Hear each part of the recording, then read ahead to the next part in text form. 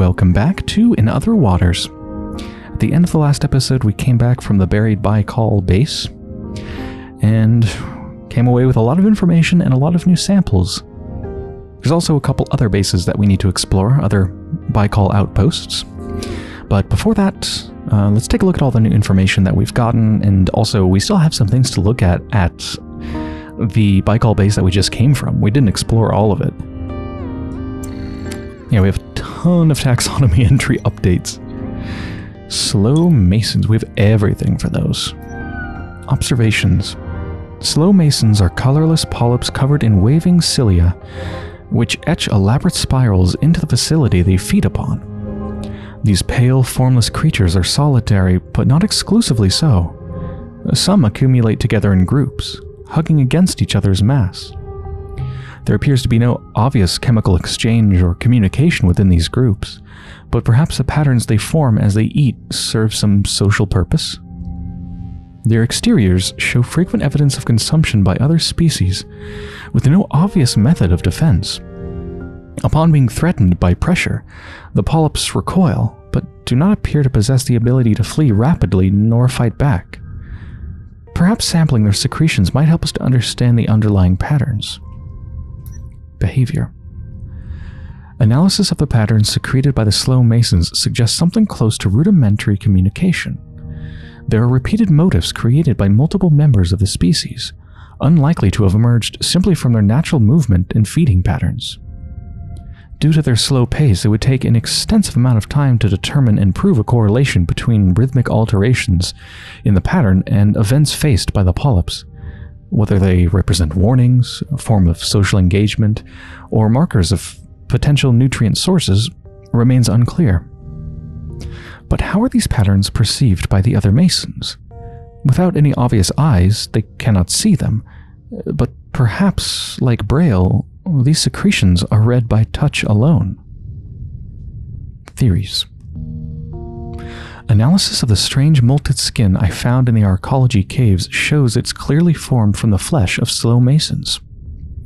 Within the tissue, the bodies of multiple polyps have knitted together over the span of decades, forming one larger communal layer. It may have provided protection, or perhaps it was the birthing sac for some larger, unknown form. Shed skin can represent evidence of renewal or transformation. Perhaps the polyps are not mature, but are a larval stage of the species, with each member uniting to form a larger being. As of yet, I've found no trace of this matured form of mason, but the cave networks of the ocean floor could hide many creatures that could easily evade discovery.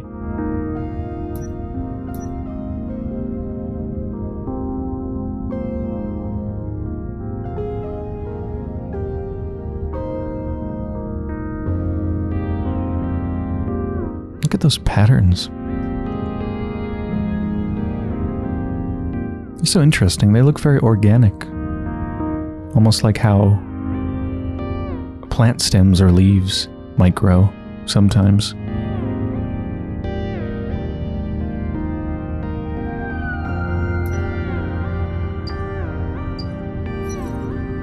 Abyssal sail shell. This is completely new, right? I think so. So we have observations and theories. These shelled creatures with their large, translucent tails are surprisingly fast for animals of their kind. Occasionally spotted weaving between veils in the deep, they use this speed as a way of evading the slow-moving tangles. They're also dark in color and small, making them a difficult target for other creatures that might hunt them. They use modified back legs, with wide oar-like shapes to both propel themselves and make rapid turns. But most distinctive of all their features is their large, translucent tail, which stands like a crest behind them.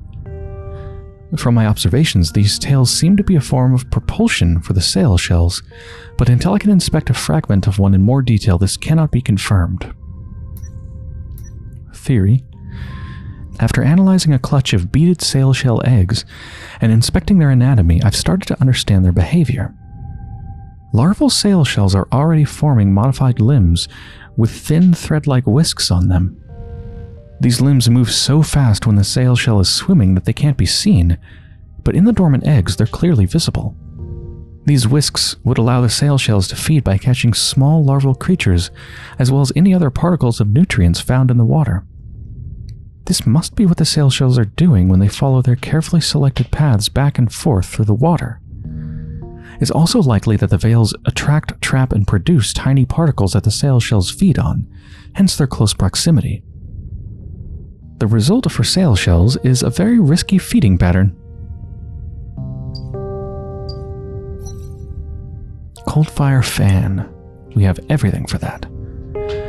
These tall fan-shaped filter feeders can be found in the deep ocean of Gliese 667cc, where they glow with a distinctive warm bioluminescence. The centerpieces of the deep ocean's oases of life, coldfire fans and their flame-like pulsing light attract many other creatures to live around them. How this benefits the fan isn't precisely clear, but there are many possibilities, including defense and sustenance. Although the fans themselves do not lack in defenses, as unlike the smaller and paler fans which can be found in the bloom, coldfire fans have a sheddable mucus sheath which stops them becoming overgrown with other plants and creatures. Sampling and analyzing these sheaths might give some further insight into the role they play in the fan's eating habits. Behavior.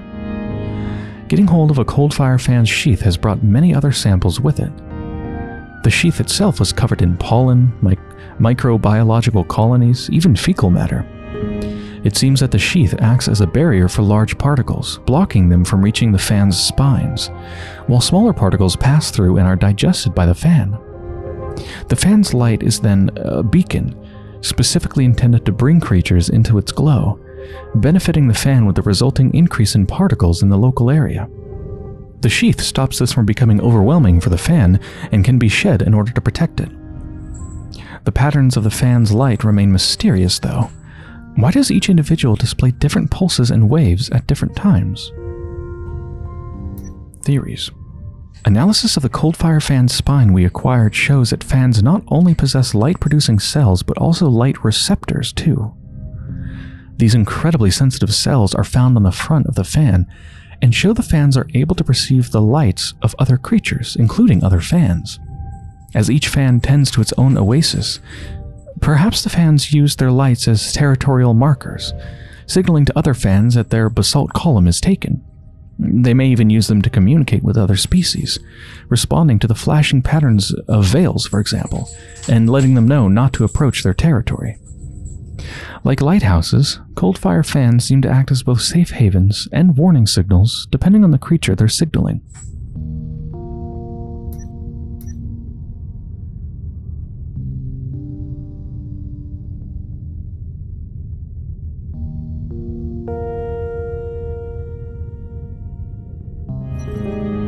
Snare veil. We have... well, we don't have behavior as a new thing, which means we've already examined this before, so I think just the theory and sketch are new. Yeah. Theories. Having sampled a dying veil, analysis of the tissue demonstrates what a unique creature a snare veil is. Its tissue is threaded through with powerful neural connections, lined with a digestive surface like the interior of an animal intestine, and coated with a layer of light-emitting cells. It's as if a single creature has been turned inside out and rolled out until it was a flat plane, millimeters thick. A snare veil is a totally distributed form of life with no centralized brain, stomach, or other organs at all. It is self-same in its entirety. Any other piece resembles another. What we saw as a dying veil might have been purposefully separating itself, as each piece of a veil could grow another tangle. No wonder they have dominated portions of the seafloor.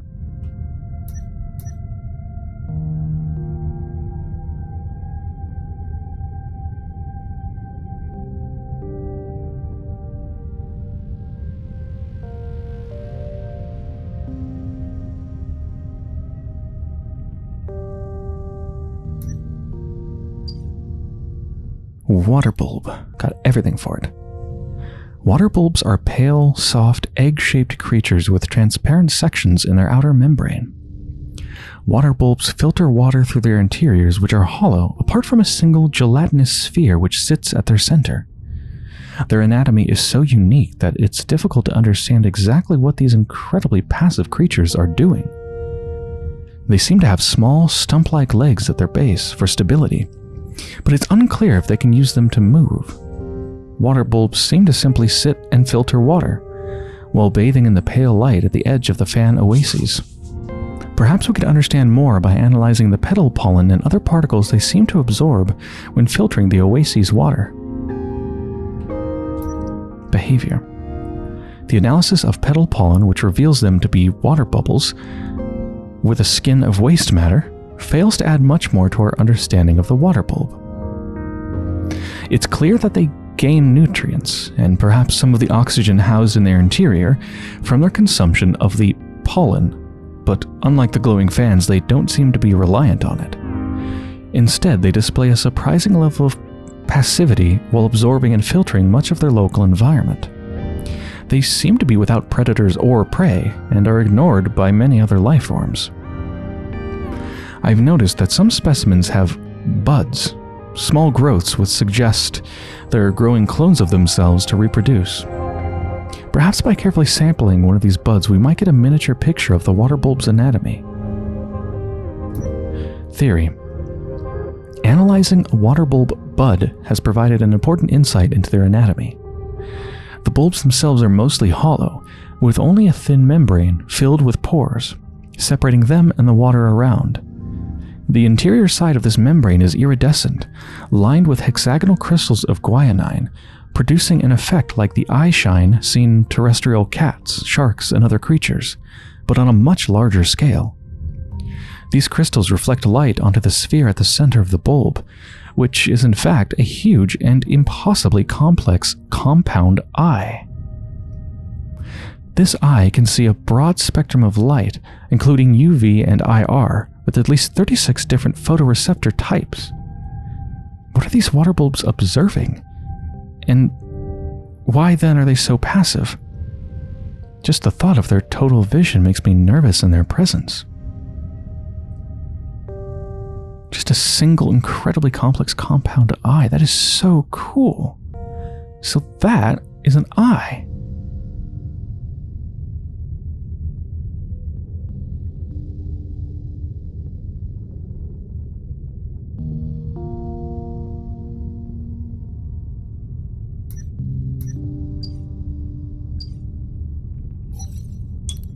Deep orrery. We have observation and theory. Orreries are complex masses of polyps, tentacles, and other structures that form a web-like structure that swims as one. Unlike a terrestrial jellyfish, orreries appear to be asymmetrical, with marked differences even between individuals. Many of their orbiting sections are thin, blade-like membranes, but structures that resemble strings of translucent pearls, thread-like tentacles, and bulbous polyps also make up a large part of their bodies. Each orrery has a central mass which is protected by a series of cloud-like soft membranes twisted around each other like a rose. Close encounters with orreries have shown them to be dangerous hunters, capable of tangling up and shocking their prey into submission. They also deploy shocks as a defensive measure when faced with larger creatures, like me. Perhaps further study of their prey may help. Theory. Analysis of an orrery polyp has demonstrated that they are indeed colonial creatures. They appear to be made up of both specialized animals of the same species and different creatures of different species. Based on this, the orreries may need to be reclassified, although that would require extensive study and equipment I don't have access to. What I can say about the orreries is that each one seems to have specialized its own growth based on its requirements. Many of the zooids that are part of the colony are able to shift between medusoid, dactylzooid, gonozooid, and gastrozooid forms with incredible speed, depending on whether the colony needs to focus on propulsion, feeding, defense, or digestion. This makes each orrery a complex social and biological structure, like a floating city, rather than lone hunter.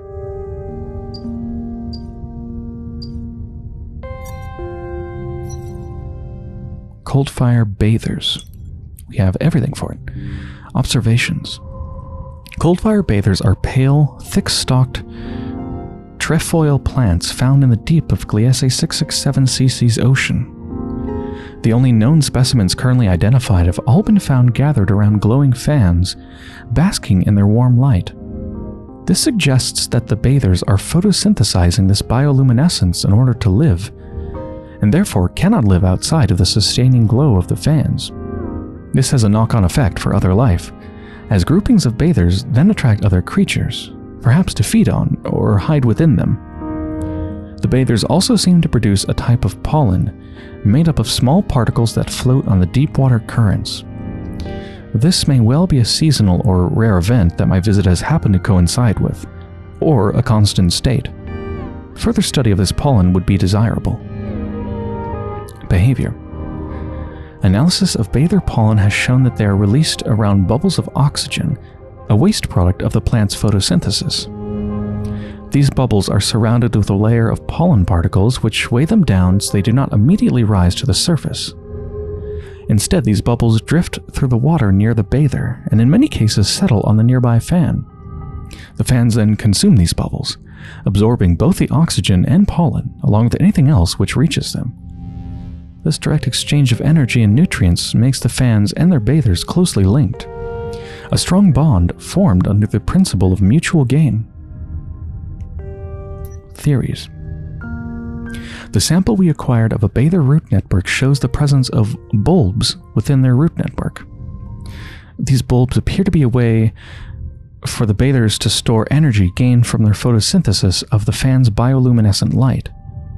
Concealed in rocky cracks and the softer silty substrate of the seafloor, they must allow bathers to outlive fans which die off or stop producing light. This suggests that despite appearances, it's not the fans which maintain the bathers, but the other way around. The bathers then, despite appearing like worshippers of the fans, clustered around their bases, create the conditions for the fans to grow within, ensuring themselves a regular supply of light in exchange for oxygen. In a sense, the fans are their captives.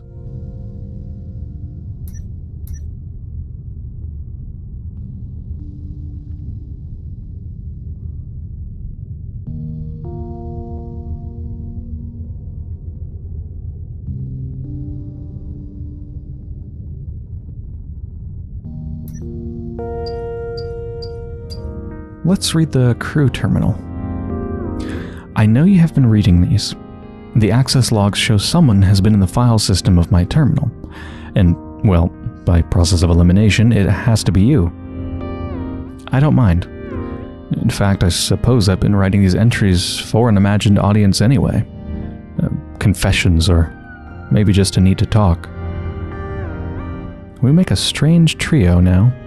Me, a depressed xenobiologist who can't keep their mouth shut, you an AI built from the remains of a sentient species, and your sister, Monet, who is now more plant than human. But as far as I can tell, we're the only ones on this planet who have any chance of finding out what happened here. I think I'm starting to understand why Monet called me here. It was because she trusted me not to give up, not to let this go. Let's not disappoint her.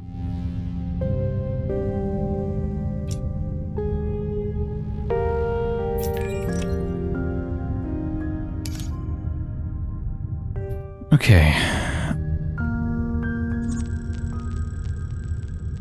Another Baikal facility sits here, beneath a rocky shelf. It's labeled Site 2. Okay, that's very close to the place that we should now be able to break down the door of to get this sample of bloom froth.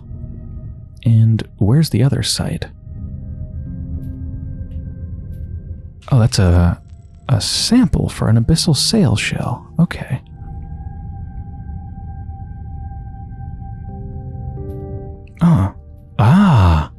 Remember out here when we went to the east of the Pillar Gardens? And there's a thing we needed to cut through? Along with a very, very strange life form? It's out there. Site 1. Was this the origin of everything that happened here? Yeah, I think I'm going to go there last. But first, let's go get the sample.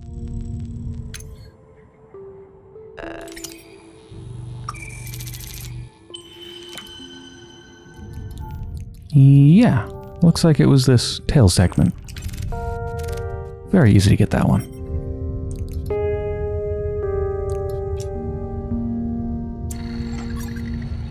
Oh, that updated multiple things. Abyssal sail shell, of course. Now we have behavior and a sketch. After finding a segment from a sail shell's tail, it seems obvious that these creatures use their tails for propulsion.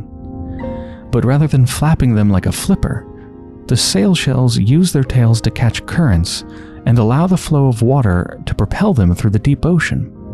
Their tails and the rest of their shells are incredibly light, which means that even a mild flow is enough to grant them significant speed.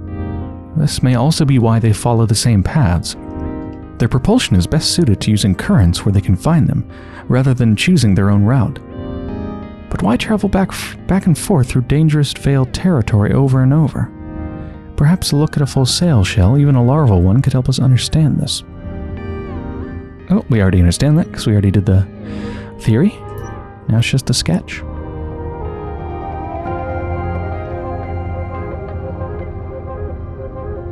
They're so pretty. They look really elegant.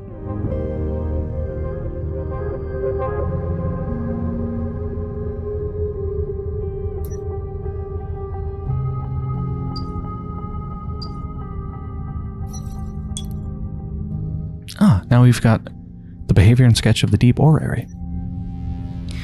Having analyzed some tissue from the orrery's agile prey, we can begin to understand their behavior. Unable to match other creatures for speed, orreries seem to rely on the dangers presented by deep-sea veils, beside which they are often found. Veils funnel cautious creatures into the orrery's nets, while the orreries themselves don't seem to be affected by the veils, and are able to traverse them easily. Perhaps the two have a symbiotic relationship, hunting together in a mutually beneficial manner? Outside of this, orreries appear to be mostly lone hunters, and I've seen no social interaction between individuals. But what exactly is an orrery? I would like to understand more about their strange uneven forms. Perhaps a polyp that had been shed might provide details on their anatomy.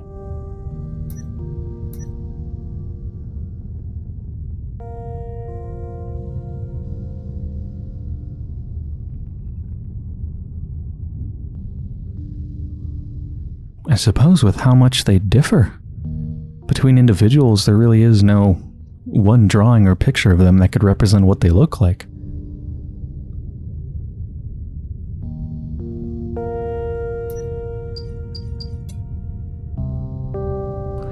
Okay, let's now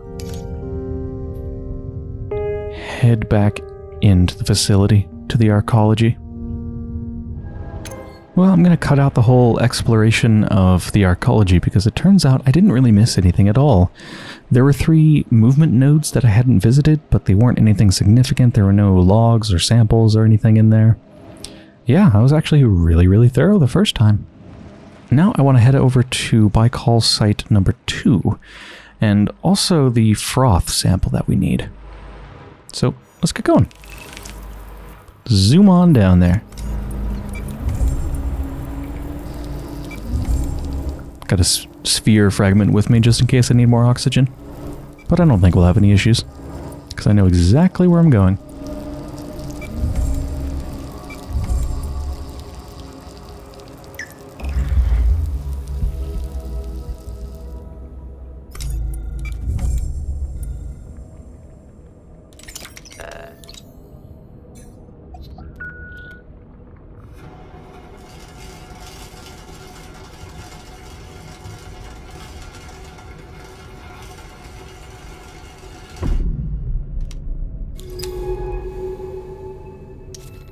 Collapsed chamber. Choked with rock and sand, the metal chamber is deathly still. The angular shapes of industrial machinery lie in wait.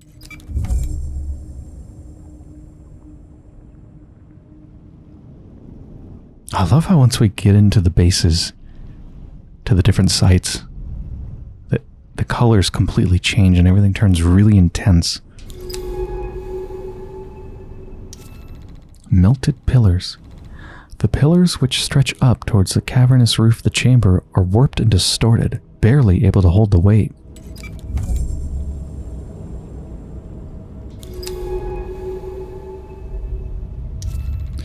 Rusting machinery. Hulking machines built for industrial use sit covered in a fine layer of sand and growth. This was a place where people worked.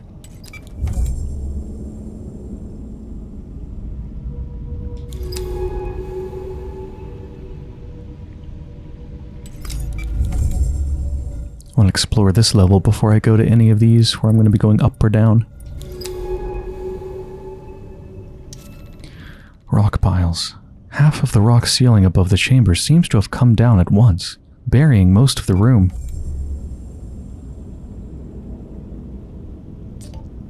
Look, that tank. It's filled with microbial growth. What was this place? Be careful. The water will be just as toxic as it is above in the bloom.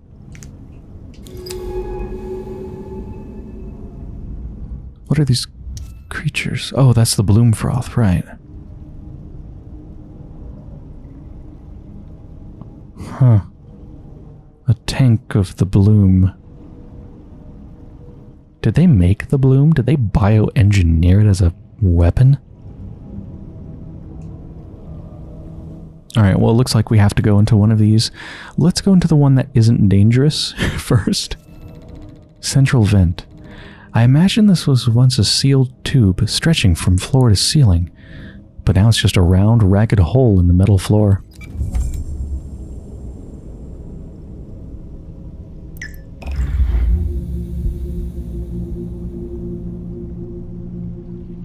Oh my. Okay, there's a lot to this. This is a whole thing, and as much as I really, really, really want to explore it, I know from experience when I get into this sort of thing, I can't stop until I'm completely done with the whole base, and then I'll have a 2-hour recording and it'll be midnight and my throat is going to be dead and I'm going to be starving. So, rather than that, I think I'm going to end the episode here. Hope you've enjoyed so far, and when we return, we're going to explore Site 2.